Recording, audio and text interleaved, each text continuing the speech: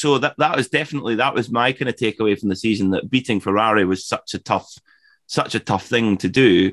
I mean, I think more people will have watched European Le Mans series through Michael Fassbender Road to Le Mans YouTube series than ever before. I think it's exposed the series to a whole new audience. I mean, every episode of Michael Fassbender Road to Le Mans YouTube is getting multiple million views on release, and then more watched on demand later.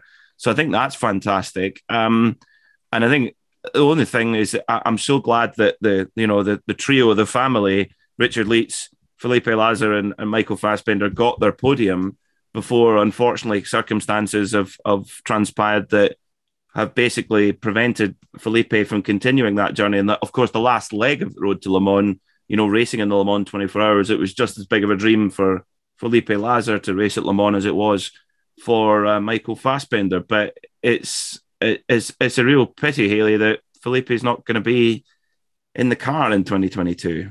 Yeah, absolutely. Because I think of all that investment, all that time, how he really served as a coach to Michael. I always kind of see it as Leeds being the bigger brother, the calmer, the very the wiser one. And then you've got Philip Lazar and Fassbender, and they really made this fantastic trio, very complementary. And I think you're absolutely right. He must be gutted to obviously, to lose his silver status, be upgraded to a gold.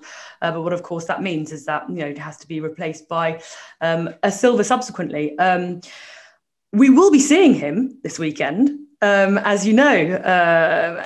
So it's not, all bad news. He will be driving the Michelin Le Mans Cup with Klaus Abelin. So, we will be seeing him, or unfortunately, he won't be in the RSL 19 alongside Michael and Ricard.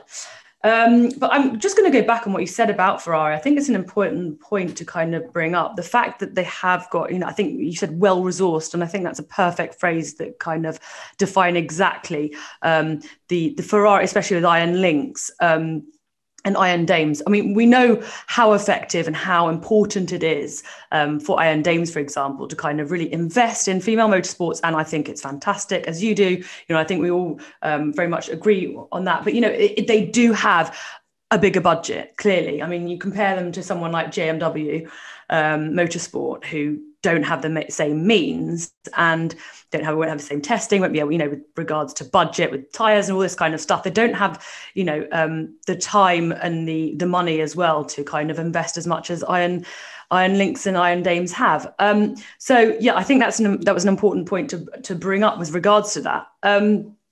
But then, just looking again at this year's lineup and this year's entry list, we will be seeing, contrary to Rahel Frey, despite going down to moving up to gold, she will be sitting in the Iron Lynx car again, because let's not forget, Sarah Bovey is only a bronze driver.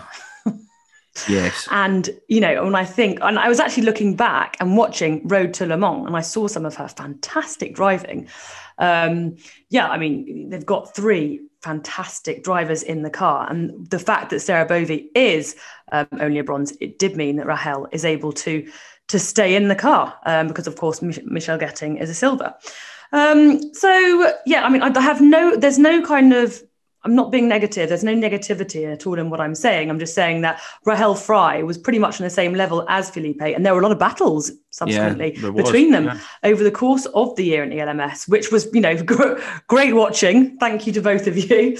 But I'm just trying to kind of explain why sometimes it doesn't matter, i.e. in Rahel's situation, but where it does matter is in Felipe's situation, and it does mean him losing his seat to Zachary Robichon. Yes, and that is, and certainly as far as the 93 crew are concerned, Zach is he is certainly one. I think he would even say so himself. He is what has been now known as a super silver. So right up there. Yeah, Zach is he doesn't make his living from racing. He has his own sort of experiential car coaching business. So they do like driving experience days for like Porsche Canada and lots of other premium brands in Canada. Does coaching and stuff like that, very much like what Felipe does as a day job, is coaching. They're not coaching racing drivers most of the time. They're coaching, private clients who have come to maybe bought a 911 and they get an experience day with that car. So they're very similar in that case, but results wise, and this is something we'll come on to talk about Felipe in a second, but Zachary Robichon, he's won Sebring. He's the reigning IMSA GTD champion. He's won Daytona this year. He's got all the kind of credentials on the wall. So he comes into the European Le Mans Series certainly with a lot of credentials. However, he doesn't know the circuits and he doesn't know the car. So that he's got a lot of learning to do. Well, one thing I will say, we've had Zach on the show. He's a really nice guy. One thing is for sure about Zach is that he's super intelligent. He's super quick, and he will pick up. And he's spent time alongside Porsche factory drivers before. He won the IMSA Championship with Lawrence Vantor, so he'll be like a sponge. He won Daytona with Richard Leeds. So I wonder if Richard's had a say in saying, he's a silver. Let's get him over the pond.